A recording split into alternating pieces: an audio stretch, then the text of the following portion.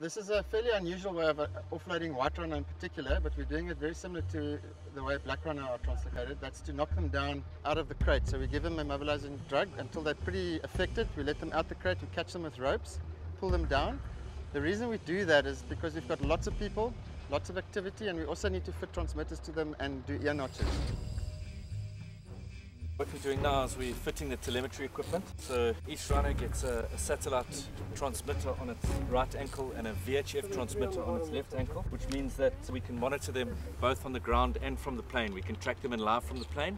And when I'm sitting at home on my computer, I can also download the fixes up to 4 or 5 a day.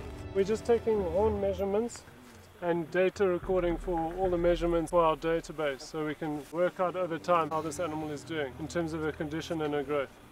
Just checking the heart rate here to check whether the condition of the animal is still beating nicely and comfortably.